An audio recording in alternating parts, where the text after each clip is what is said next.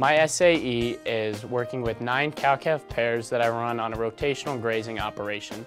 On top of that, I recently purchased a co-ownership and a registered Sim Angus bull, and I purchased an Angus heifer, which I plan to incorporate into my herd. On top of that, last summer, I purchased half of 8 cow-calf pairs with my cousin and sold them as resale and cull cows later that fall.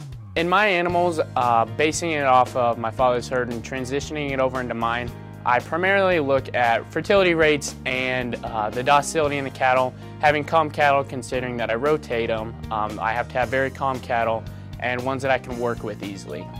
Now I'm starting to look more at EPDs of whether I'm buying a bull or a cow that I can use to have the desired genetic traits that I want in my herd. I've been involved in livestock judging, which has helped me quite a bit in my cattle operation, knowing which ones I should choose, which one I shouldn't choose, and the traits that I'm looking for. My SAE is beef production entrepreneurship. I have 15 head of cattle, 1 registered Angus bull, 4 registered Angus cows, and the remaining are going to be commercial Angus cows. I've been shopping around. It took me a while to find the right bull that I wanted. It's a new design bull. He's really good in yearling and weaning weights, and then he's going to be a low birth weight, so I don't have any problems calving, and then he's high in calving ease, so it's really smooth going calving out these cows. I rent 160 acres of pasture grass from my father that I run these cattle on. And then on the other side of that, I also raise my own feed bales to feed my cows. I rent 40 acres of cropland from my dad that I can raise this feed on. I also have had a surplus of feed bales in 2013 and 2014. So I went ahead and sold my surplus feed bales to my brother, who's also in the cattle business, and my father, who's also in the cattle business, both years at market value. I currently have 62 mama cows, 22 replacement heifers from my herd this year, and 31 steers that I'm feeding out right now. I rent a pasture from my dad that they're at right now, and then I will switch them to another pasture when we wean the calves off of them. When I feed my cattle a TMR ration, and we grow all of our own feed, which I purchased the feed from my dad, which he runs feeder cattle. Usually in around September, pull the calves off and wean them, and pull all the steers off and put them in a feedlot. And then I'll sort through the heifers, find the best replacement ones, and if any of the heifers don't make the cut, and then they go into the feedlot as well. My program has really progressed since I've started. The herd's grown quite a bit, and just using new genetics and stuff with the bulls and getting the most out of our calves when they're born has really improved since when I've started.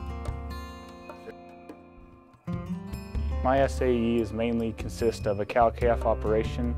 At this point I have 7 cows, 5 heifers, which are calving at this moment. I also have 4 breeding heifers and 3 steers. The steers are in the feedlot. I background feed them. When my SAE started my freshman year, I started with 3 cows, and I've grown to up to 52 cows up to my junior year, which due to lack of grass and investment in others, I've sold off down to the numbers I have. Also work hand in hand with my dad and brother on a family farm, doing all operations, including planting, drilling, spraying. Also do harvest, do some custom harvest with my dad during the summer. I'm a full-time employee during the summer. I work part-time after school and on the weekends. The skills I've developed that help me the most on the farm is I like to be a handyman. There's not much I can't do. I've done electrical and plumbing and carpentry and welding, and I drive a feed truck, so I can do all the equipment that we farm with, so I can do about anything.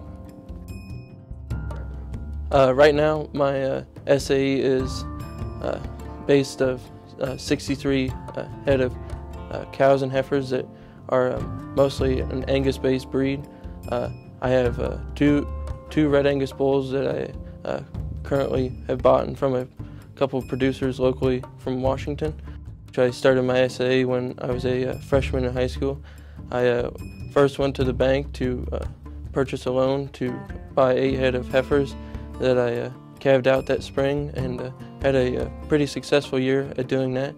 And then that next year, with the money that I grew from the first time, I went back and purchased another loan for 20 head of heifers that I calved out that year, and had a really good success through the first 2 years. So I kept growing in my knowledge and wisdom with working with heifers and cows, and got that 3rd year through. So this last year, I went back to the bank with all the money and equity that I had built up over the last 3 years, and purchased a loan for 40 head of heifers that I am currently calving out now. My SAE is diversified crop production, entrepreneurship, and what I do is I share crop on a 2/3, 1/3 split with my grandpa of dry land, and I farm corn, wheat, and double crop beans. I have 126 acres. That's what I started out with. One of the things I've really been working on is to increase the productivity of those 126 acres. Growing up and working hand in hand with my mom and dad, they really showed me, they really gave me a goal of a type of person to be in my future. And then when I was younger, I took all those experiences I had, and during my SAE, I really got to kind of try that out on my own and apply those experiences. Definitely matured in my decision-making skills, and just being able to actually run a farming operation on my own. You know, this is what I want my future to be. My plans are to major in ag technology management with double minors in ag econ and agronomy at Kansas State University. And after those 4 years at Kansas State, I'm planning to return to the family farm and farm with my parents and my brother.